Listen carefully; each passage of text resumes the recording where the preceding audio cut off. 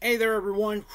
Tennessee Titans have agreed to terms with one of their own folks, another in-house signing to be exact. It is linebacker Dylan Cole, and to be completely honest, yeah, it was totally to be expected.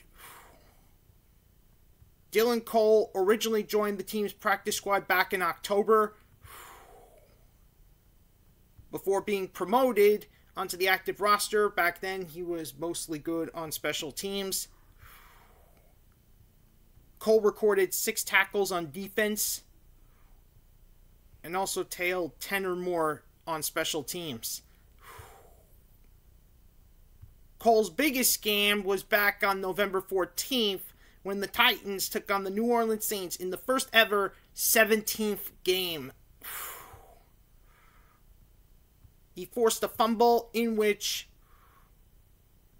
was recovered by fullback Torrey Carter that set up a touchdown early. Folks, yeah, who would have thought? Anyways, Dylan Cole, good luck with another year with the Titans, and I'll see you all when I bring even more breaking news.